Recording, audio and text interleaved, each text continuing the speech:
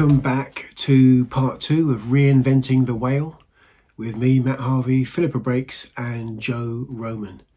We're talking about the ocean's mightiest creatures and how science is helping us reimagine them. The new science that's emerging, we know more about the role that whales play in ecosystems and the climate systems. So traditionally, and this would have been when I started my career, most of the focus on the ecological role of whales is what they ate and how much they ate. And there are hundreds of species, of studies, and in part, sometimes that was to justify whaling. To say, okay, whales are competitors. If there are too many whales, then we're not going to have enough fish, and you can find that.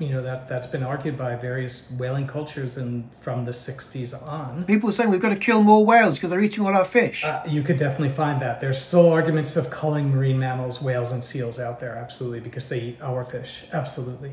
But from the early days when I've been out on the water studying these, I had noticed that there were other processes. I'm not the only one. Others were talking about there were other ways that whales could influence ocean ecosystems.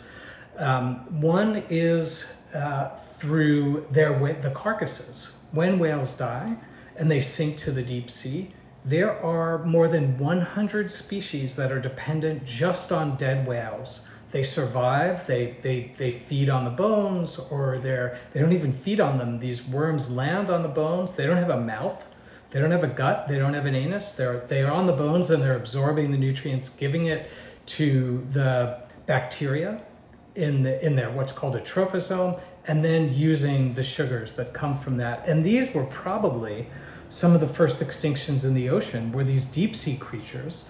Once the habitat disappeared, when we took out 90% of their habitat, it put these animals at risk. So that's one that blew people's minds in like the 90s and 80s, that there was entire communities that we didn't even or weren't even aware of. It was around the same time that hydrothermal vents were discovered too, that there were other communities that were found in the deep sea. Before that, people thought the deep sea was a desert. Lots of people have had argued that there was probably no life there because of pressures. So that's one way that I think whales are incredibly important. Also, we talked about the strandings. Nutrients come onto land. And then the work that I've been doing since around 2000 or 2005 is, since the first time I saw whales, one of the first things I saw was it come to the surface, breathe. It had mud on its head. It had dived maybe 200 meters beneath the surface. Just before it did its terminal dive, it gave this a normal fecal plume, right? So right in front of me, and I thought that was interesting. And it took me a few years to think about whether that's important, or as one of my colleagues said, okay, so they're pooping at the surface and there's probably some nutrients in there, but is it ecologically important, or is it a fart in a hurricane? And really, I've been trying to figure that out. And people would argue both ways on that. We've been trying to figure out how ecologically important is that. Both for the productivity in the system, as well as carbon sequestration, as well as building up not only phytoplankton, but zooplankton and fish in the systems.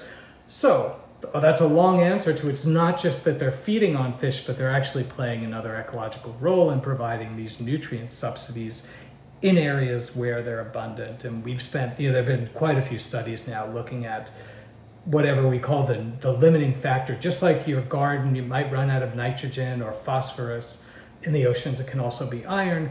These nutrients are abundant in these fecal plumes, and this can have an effect on those ocean ecosystems. Because people ask what whale feces looks like, and just like with other animals, it can vary by what they're eating. So in some cases, if they're feeding on krill, it can be bright red and float at the surface in clumps. Or if they're feeding on fish, it can be quite dilute, and I describe it as oversteeped green tea. You can barely see it, but when we do a dip net in it, there are high nutrients in that area. So, but often it is sort of that flocculent, almost like woolly-like appearance that you can see in these plumes. Very pleasing. Thank you for oversteeped green tea. That's going to stay with me. You've really given us chapter and verse, I like to think, on why whale poo actually matters. It's more than a fart and a hurricane. That's hopefully, that's what you came down. It's much more than that. It's the scale of it is significant enough to matter. Yes, and here in the area where I work, Gulf of Maine, it's more than all the rivers combined. All the nitrogen that comes from the rivers, which is a typical source, whales put more into that. And of course, be mindful, we've been talking about overhunting, that we're looking at an ocean that's really bereft of whales. I mean, it's gotten better now, but by the 70s, I mean, we had taken out maybe 80% of the biomass, possibly up to 90% of all whales out of the oceans. Fortunately, the efforts that we're talking about, whaling moratoriums, Marine Mammal Protection Act, endangered species laws throughout the world, have allowed some whale species to come back. But still, they're absent. You know, think, well, you're in Europe. There used to be the North Atlantic right whale used to be abundant there. It's gone. Maybe an occasional individual comes there. So that we were talking about Basque whaling, that they've been depleted since whale, you know, for a couple of hundred years now, and they haven't come back. So some areas, it's not surprising we don't think whales matter because they're not there anymore. Whales coming back is only just beginning, really. We haven't replenished the whale, but we decimated. Yeah. We took out, you know, on such a scale that they're only just beginning to return and haven't yet, really. Is that? Oh, absolutely. That's true for many species of whales. Some, like humpback whales, have done quite well, and as well, you know, as Philippa mentioned, these are long-lived mammals, and they only have one calf, you know, every couple of years typically. So it's going to take a while. You know, restoration, recovery isn't going to happen overnight. It's been 50 years in the United States since we protected whales, and the commercial moratorium started in the 1980s, so it's going to take a while. The good news is, for many species, that protection has resulted in dramatic increases. The bad news, and this I will circle back to what Philip had mentioned earlier about if we saw how painful it is for a whale to die offshore, and we had seen a horse suffer that way on land, people would have resisted whaling. We're still doing that. There's indirect, whales are caught in fishing lines. They're run over by ships.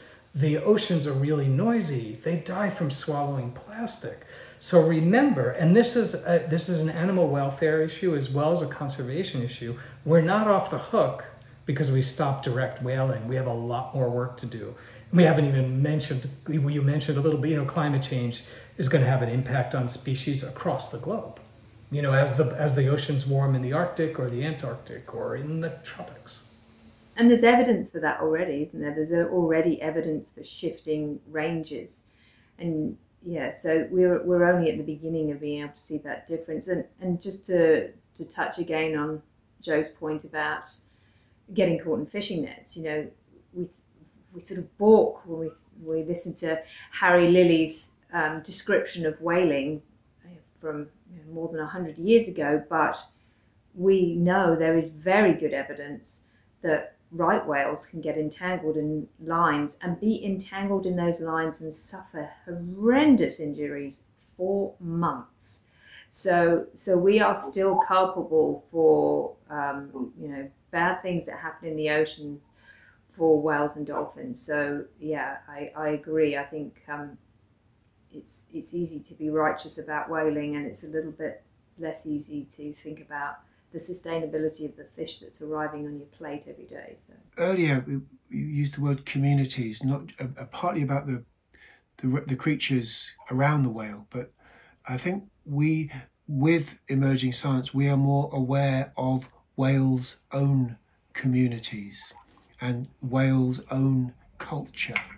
As part of us sort of valuing the whale, and part of us relating to the whale as a fellow mammal. Culture in the scientific sense, or the way that we describe it when we're thinking about non-humans, is basically arises as the result of information being socially learnt between a group of individuals. So that's something that we do all the time. It's something that we're doing right now, is we're sharing information with each other. And so it's also described as a second inheritance system. You know, we know quite a lot about genes and the ability, you know, the amazing and cool, incredible things that happen to genes through the processes of natural selection. Well, cultural information can be shared in exactly the same or very similar ways, but it can happen on a within generational time scale or between generations. So it allows other animals, including ourselves, to be able to be quite responsive to changes in our environments. And so we know that whales, one of the most obvious ways, I guess, sort of thinking back to sort of work that was done in the late 60s and 70s, one of the most obvious ways was listening to whale song. So there are various different behavioural domains in which whales share information. So there's song, but actually we shouldn't just talk about whales, we should also talk about dolphins too. So, you know, dolphins share information on how to forage, for example, and there's very good evidence of dolphins using tools, which might be surprising considering, of course, they don't have opposable thumbs, but they can use sponges, for example, which they put on their lower rostrum, and they use to help sort of fossick around in places that would otherwise be a little bit difficult to actually get into, sort of crevices and sand, to find other kinds of fish. Sort of, I kind of think of it as like protective gear. You know, they're very, very obviously aware of what they need to do in order to not injure themselves. And actually injuring yourself and bleeding in an environment where there's sharks is, you know, is probably not optimal. So that might be one of the sort of driving factors as well as pain. But that information of learning to do that, one individual might innovate and learn to do something different, and where others then see what that individual is doing and then copy it, or as we say, emulating it if you're trying to actually achieve the same goal. That is social learning, and social learning is really the process from which culture then evolves. So we, generally speaking, aren't able to measure, it depends on the species, but for cetaceans certainly, we don't generally measure social learning at that level. What we're generally measuring is the patterning that we then see in the natural world that arises from the social learning which creates the culture. And so whales they share their migration routes with one another. We have, for example, in southern right whales in this part of the world, where there's very good evidence that southern right whale migration is maternally led. So you follow your mother on the migratory paths, and those are then sort of hardwired into you, and you carry on, you know, taking off on those migrations. And that's a very good example of how, you know, we were talking earlier about how some species have been able to recover quite quickly after whaling, or maybe not quite quickly, but faster than others after whaling, and other species have been very slow to recover. And for a long time, we've not really known why that is. We've been wondering, well, is it to do with, is there sort of safety in numbers? Is it to do with their resource base has changed? But with southern right whales, we think one of the main factors is that those individuals who had knowledge about where critical feeding and breeding habitat was have been depleted from the population to such an extent that the full range of the species has not been realised again as the populations have started to grow. So it takes time to rebuild that cultural knowledge. And you can imagine it would be exactly the same for us. You know, if an asteroid came and wiped out the vast majority of the human population and the internet and all the rest of it, it would take us a long time to rebuild iPhones, wouldn't it? So it's a similar sort of construct, but for different different biological needs. So there's a whole host of ways in which whales and dolphins share information. And the thing that I find most fascinating to think about really is if we go back to the right beginning of our conversation, where we're talking about the fact that the early ancestors of whales were around 50 million years ago. We know that sharing information socially and that culture has a very important biological role. It is therefore highly likely that social information has been shared for millions of years amongst whales and dolphins before humans arrived. So we don't have evidence for that though, but it seems incredibly likely given its biological role. I mean, we do have evidence for archaeological evidence for stone cracking, so nut cracking with stones in chimpanzees in West Africa that goes back more than 4,000 years. So, you know, there is evidence that social learning has been important long before we started to even think about it, talk about it, measure it. So we're just, I think, it's the absolute tip of the iceberg where we are at the moment in terms of our understanding about the importance of shared information within communities and between communities. And it's really nice, I think, if you, or it helps us to remember our place in the biological system of Earth when we think about the chaos that we've wrought in such a short period of time in comparison to you know, the sustainable existence of many other species.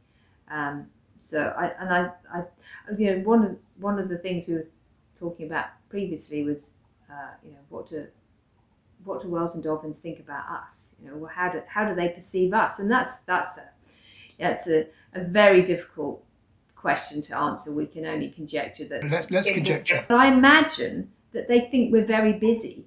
You know, that they wherever we turn up, there's busy stuff happening. The oceans were, from a noise perspective, sound and noise, were very different.